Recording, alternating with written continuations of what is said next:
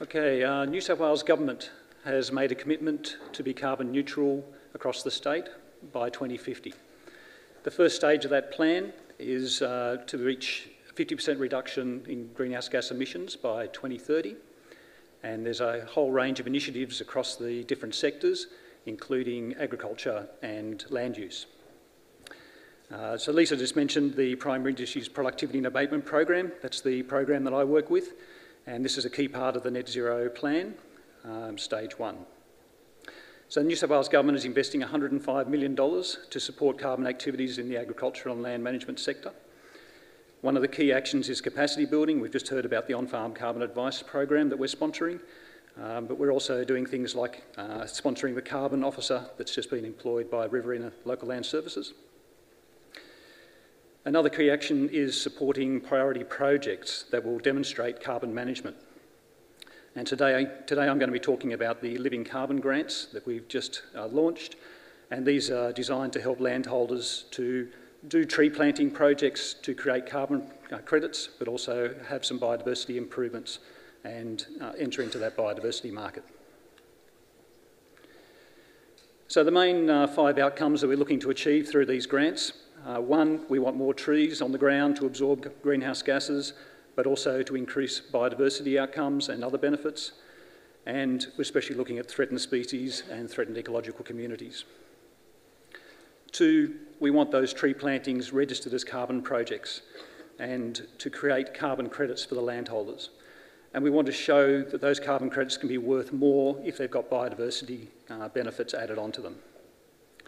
So if you sell your carbon credits, then hopefully you can get a higher price as a premium carbon credit, or if you decide to keep the carbon credits for offsetting your own emissions, then you'll be able to promote those environmental benefits that we've been talking about today. 3, we want to improve the knowledge of our on-ground partners, such as local land services, around the carbon and biodiversity markets, and through them to help educate land managers. 4, we want to help landholders to start carbon projects that need a lot of upfront investment, such as tree planting projects. And 5, we want to create demonstration sites.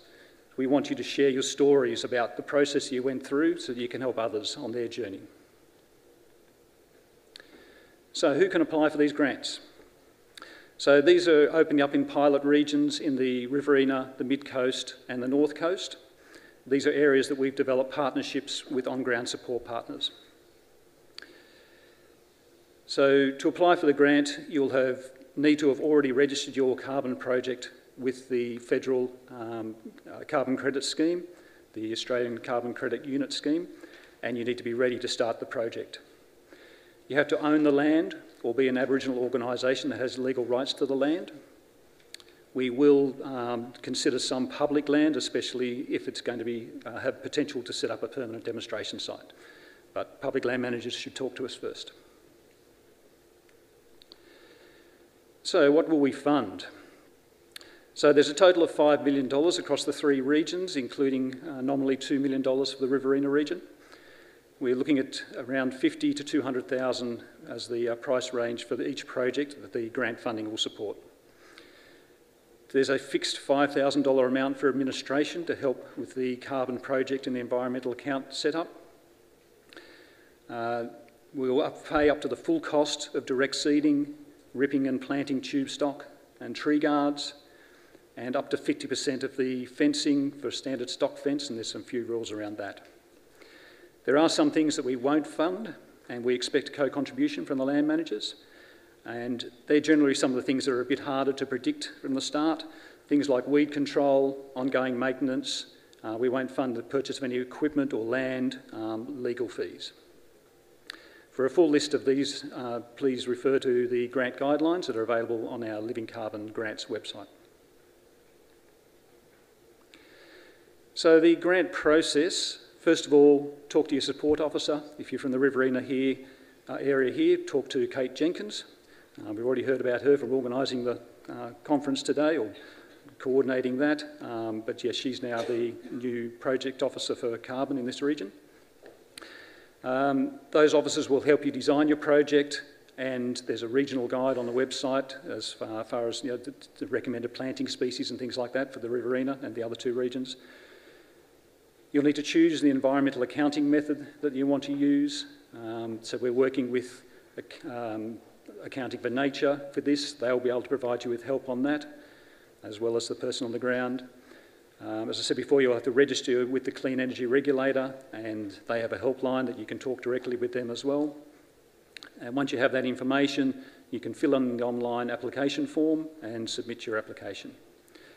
We'll then assess it, and assuming you're successful, then we'll provide you with a funding deed. We'll get that signed off, and then there's basically a list of things that you have to do, which I've summarised on the slide there. But as I said before, look at the guidelines for a full list. But basically, we expect the projects to be finished within about 18 months. So have a look at our website. The easiest thing is just to Google Living Carbon Grants. Otherwise, see me. I'll have a trade stall over in the main room over there, or talk to Kate Jenkins if you're in the Riverina region. And yeah, that's basically it.